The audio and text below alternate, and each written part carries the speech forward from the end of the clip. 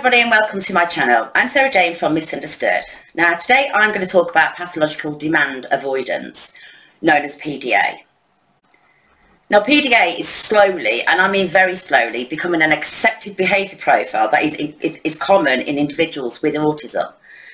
PDA is the inability to cope with demands and a desperate need to stay in control. The demand avoidance is driven by anxiety. Now this isn't a new profile of autism. The PDA Society was formed in 1997. Now I joined the PDA Society in 2010. So I've studied this for over 10 years. Now people with anxiety disorders have intense excessive worry and fear that reaches a peak within minutes, causing panic attacks. Feeling anxious is very different from suffering from anxiety. Anxiousness is mostly triggered by something specific happening in your life.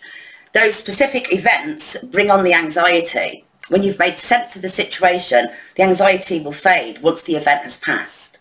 People with anxiety disorders are often anxious all the time, and the anxiety normally centres around an excessive and irrational fear. They simply can't get their body to listen to their brain. Now PDA is taking these worries to another level, that they need to control all social situations. It's a pervasive developmental disorder that often accompanies autism. People with PDA find it difficult to take responsibility for the things they do. They appear not to care about what they should do or shouldn't do. The central difficulty for people with PDA is their avoidance of everyday demands made by other people. They will obsessively resist ordinary demands like take your bag upstairs, go get a shower, go put your coat on. Even if they wanted to put their coat on, they would refuse because you've asked them to, and that's a demand. They will find any reason possible to refuse, just to control their anxiety. They will distract you by changing the subject. They will make excuses. They will even say they have a broken leg. Now, traditional parenting techniques like sanctions will only increase the anxiety and escalate behaviour because you're controlling them. Now, their tolerance can vary day to day. The more anxious the person, the less likely they will tolerate the demand that's made. Now, let's have a look at some of the other characteristics of PDA. They can appear sociable but lack depth in understanding. They will use their sociability to manipulate others into doing what they want. They will happily play with others as long as they feel in complete control. Now, manipulate is a very strong word to use. They have to manipulate the situation so they know exactly what is happening, as it makes them feel safe.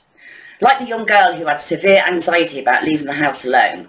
She would be the one to make all the arrangements and manipulate her friends into these arrangements by arranging who would call for who, so she was always called for by someone. They're also comfortable in role play, but only if they're the person in charge, like a teacher in charge of a class, or a policeman arresting a thief, or the shopkeeper. They can have a language delay, being very passive, but unlike autism, they often have a great degree of catch-up. They can also have very strong obsessions, often focusing on people rather than things. They will want to see that person all the time, shower them in kindness. They will even turn up wherever they know they'll be, just to say hello. It's very important that people understand that PDA is anxiety driven. They need to be in control of themselves. They are not being defiant. I hope you've learned something new about autism and gained an understanding of pathological demand avoidance. And any questions, then you can contact me on Facebook or my website. I'll put the details below. When you subscribe to my channel, make sure you press the bell to be notified of any new videos.